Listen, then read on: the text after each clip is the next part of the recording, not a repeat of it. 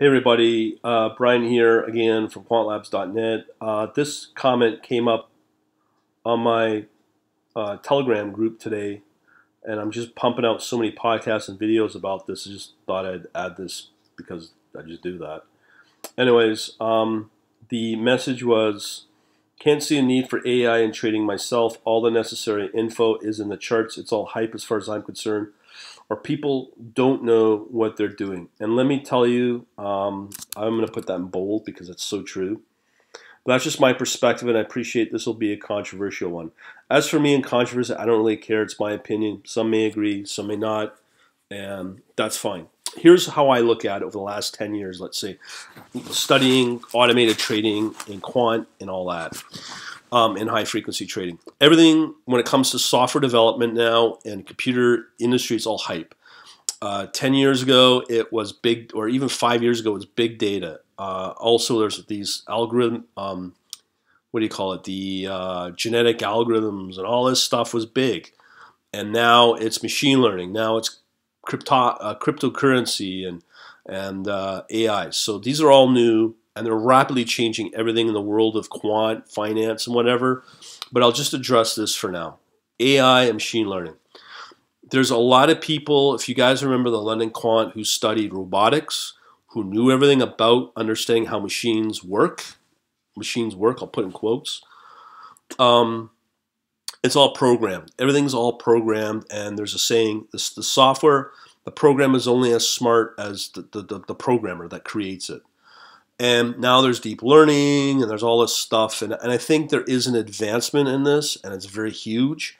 But the thing is that the key behind it all is that in the world of computer technology and AI, everything's changing so rapidly. But when it comes to applications of AI or machine learning, the two hardest ones I've never figured out was linguistics and capital markets, which is very true. They could probably apply machine learning to all the other industries and all the other types of applications.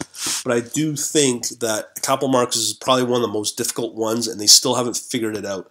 I'm sure they figured it out. They're just not talking about it. The real well-off people, maybe even Rentech, Renaissance Technologies, and maybe somebody else. Who knows? Who cares? But the statement about people don't know what they're doing.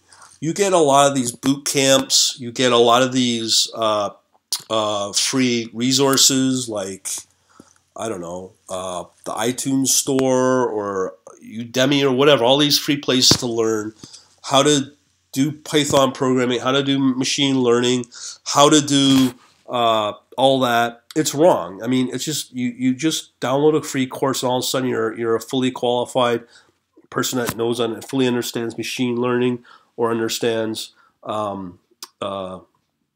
programming just because you know how to study and train something, blah, blah, blah, blah.